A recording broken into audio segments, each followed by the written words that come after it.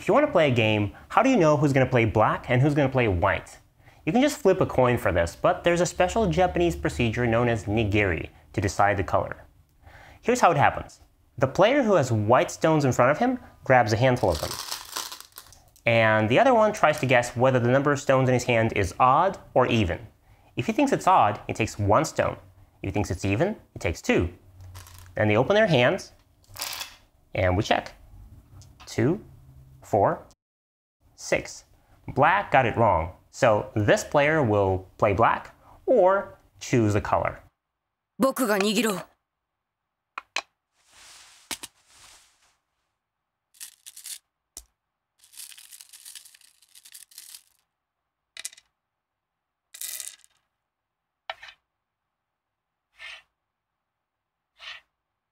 当たった！偶数だ！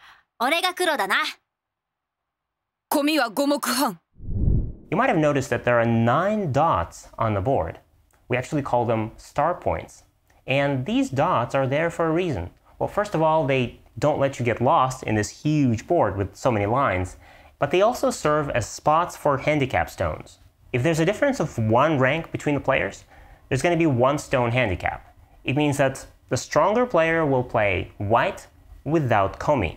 There won't be the 6.5 points of compensation at the end of the game. With a 2 rank difference, there will be 2 handicap stones.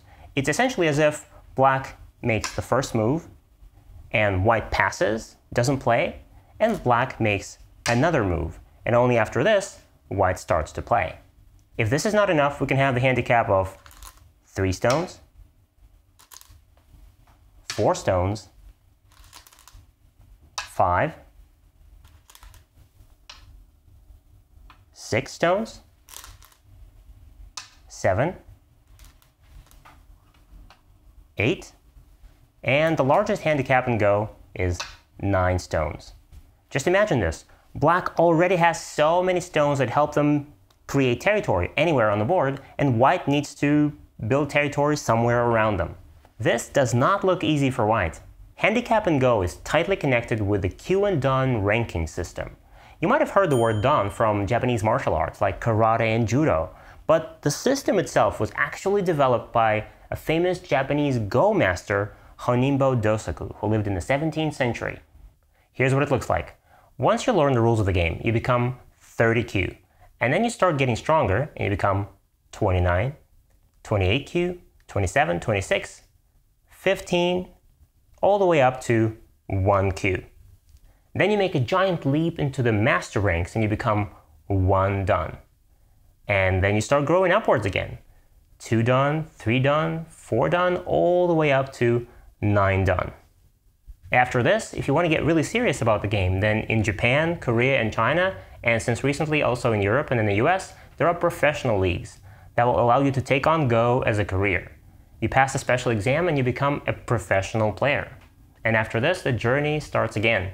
You become a 1 Dan professional, then 2 Dan professional, 3 Dan professional, all the way up to 9 Dan professional. And next, after all this, there are 25 magical Dan ranks. Okay, I'm just kidding. 9 Dan professional is actually the highest rank in Go. So as you can see, the road to mastery in Go has a lot of twists and turns in it. And I hope that your path will be, if not very short, but fun and filled with fascinating discoveries along the way. By the way, you can also watch these lessons on our platform, gomagic.org. Except there, you'll watch them with interactive quizzes right within the lessons and practical exercises right after them. And if you enjoy watching these Go videos and you don't want to miss others like this one, go smash that like button, subscribe to our YouTube channel, and this is Go Magic.